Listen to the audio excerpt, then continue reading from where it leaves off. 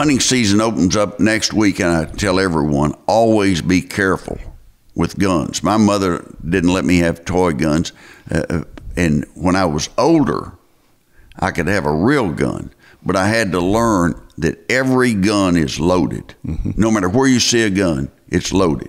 Now, you may be proven to be wrong, and it may not be loaded, but as long as you assume every gun's loaded, you're going to be okay. They're still on Alec Baldwin over in Santa Fe. It's very tragic. And, I would be shocked if someone doesn't get charged with negligent homicide or something. I mean, there was no need for that to happen.